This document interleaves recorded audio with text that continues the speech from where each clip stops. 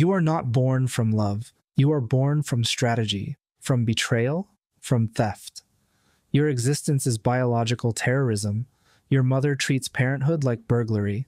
Quick, efficient, emotionally vacant. She flies above the countryside like death with wings. She watches smaller birds who spend weeks building homes from grass and spider silk. They never suspect they're building their children's tomb. She watches them lay their first egg, blue and speckled like broken sky. Then she drops down. 11 seconds. She lands with surgical precision. One gulp, and their genetic legacy vanishes down her throat. Then she squats, shivers, and lays you. Her masterpiece of deception in a shell that looks innocent. Then she flies away. Her maternal instincts expire like a parking meter. You are no longer her problem. The mother who will raise you returns to her nest. She finds everything exactly as she left it, except for the part where it isn't. She settles onto her nest. She believes the universe makes sense. Your shell cracks first. This is design, not coincidence. You emerge looking like something evolution should have thrown away. Blind, pink, disgusting. A piece of chewed gum with murder on its mind. You cannot see, you cannot fly, you cannot even hold up your massive head, but you know exactly what to do. The other eggs sit around you. They pulse with developing life. These are siblings you will kill before they take their first breath. Instinct whispers its cold math. Resources are limited. Competition means death. Nice guys finish extinct. You begin your first job. Mass murder. You wedge your soft body beneath each egg. Your back becomes a loading dock for baby genocide. One by one, you move each potential sibling to the nest's edge. Then you push. Plop, plop, plop. Your first performance review.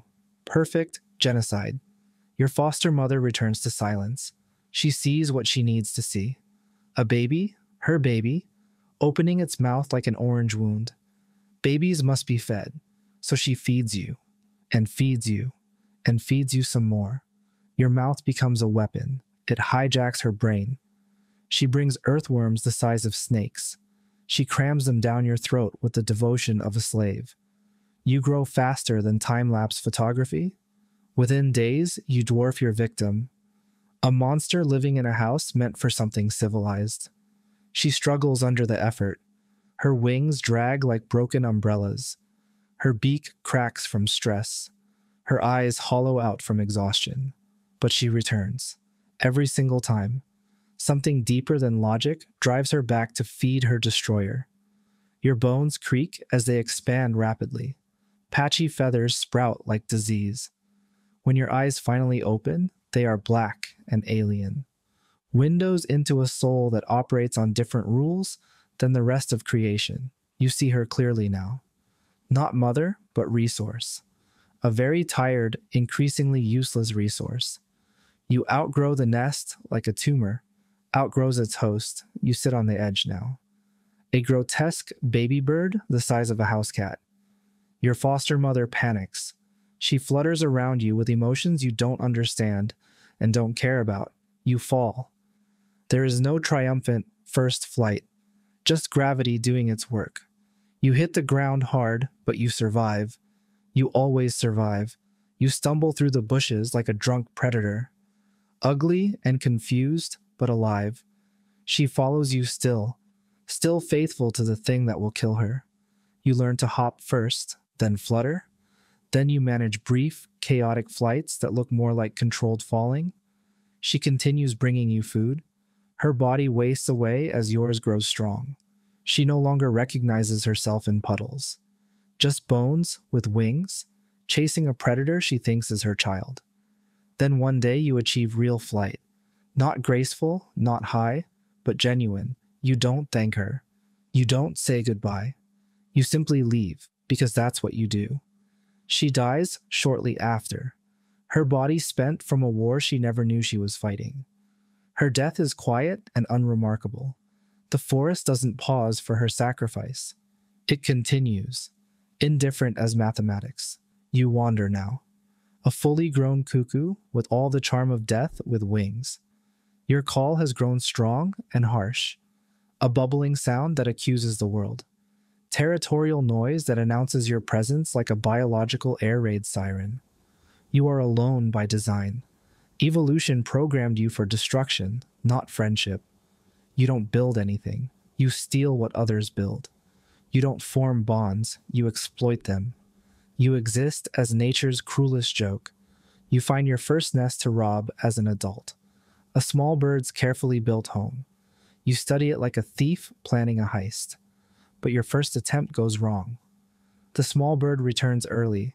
She catches you trying to plant your egg. She screams and attacks your head with tiny, furious violence. You retreat with your dignity in pieces. Your second attempt fails even worse. You target a robin's nest this time. You hover above it, planning your attack. But a hawk appears from nowhere like a feathered missile. You flee in terror. The robin's eggs remain safe from your interference. 2 failures. In the wild, failure often means death. But you keep trying because persistence separates successful parasites from extinct ones. Other cuckoos drift through your territory like shadows with bad attitudes. You encounter one, female, cold, indifferent. The mating that follows is nature's least romantic moment. Brief, mechanical, joyless. No courtship, no flirtation, no tenderness. Just biology completing its bare minimum requirements. She leaves immediately after. You don't watch her go. Watching would mean caring, and caring isn't part of your programming. You return to your true work, the systematic destruction of other birds' lives. You study each species like an actor studying a role. Your eggs change to match theirs. Shape, color, pattern, perfect counterfeits designed by evolution. You destroy hundreds of nests over the years. You become a one-bird disaster zone. Empty nests and broken foster parents mark your trail. Each success makes your species stronger. Each failure eliminates competition. You thrive the way all parasites thrive. Quietly, efficiently, without anyone noticing. But age comes like a bill collector. Your wings start to ache in the mornings. Your call grows weaker. You miss branches during landing. You nearly become someone's dinner. A fox gets close enough to bite your tail feathers. A few downy reminders that your reflexes are failing you. Your eyes start to dim. The world becomes blurry around the edges. You make a terrible mistake. You confuse a killer bird's nest for a harmless one. You place your egg directly into the beak of a bird that eats cuckoo eggs for breakfast. Your genetic investment vanishes with one crunching bite. You try again. You fail. You try again. You fail again. You sit alone on a high branch.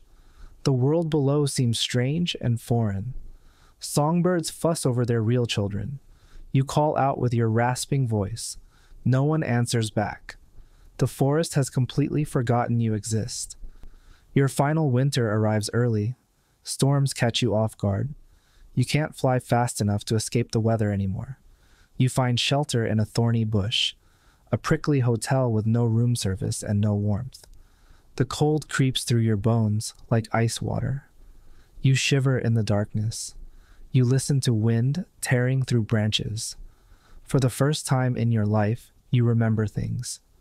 The nest where you were born, the blind groping in the dark, the first egg you pushed over the edge, the first murder you committed with your tiny body. You feel no regret.